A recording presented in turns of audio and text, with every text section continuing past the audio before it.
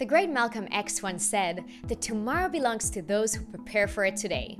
Here at SuperTraderTV, these are words we live by. You can prepare for the future if you research and analyze the present. And that's exactly what we do.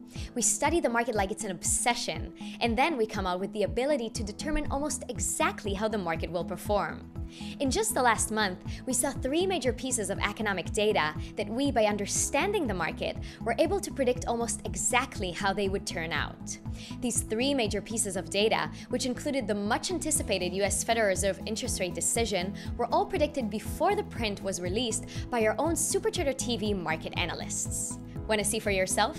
On September 3rd, we predicted that the US non-farm employment change reading, which is one of the most important pieces of employment data, will come out worse than expected. And we were not surprised to see the results. Okay, this is my forecast for tomorrow. Yes, please. We are going to see non-farm employment change worse than expected, actually below 200,000 jobs. Okay. Then on September 16th, one day before the Fed meeting, the monthly consumer price index reading data was due out. We claimed that the result of this print would declare whether there will or will not be a rate hike in September. For over a week, we believed it will be worse than economists expected, and as a result, we wouldn't see a rate hike in September. One day prior to the print release, we were even able to precisely predict the numbers. Shall I take a guess? Of what? The CPI? The CPI? Sure. Write it down. Okay. Type it down. There's a computer in front of you. It's a new thing that there's little boxes. Zero CPI. Maybe even lower. Okay. We're gonna see in a little bit. Exact number. Yeah. Is it out? Is it out? Is it out? Is it out? My computer will always take the longest time. Beep, beep, beep, beep, beep, beep. Minus 0.1. Mark my words, please. Don't tell them, then they won't tune in to see us. There is not going to be interest rate hike tomorrow.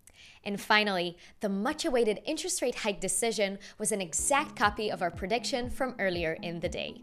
The Fed should wait at least until December before raising interest rates.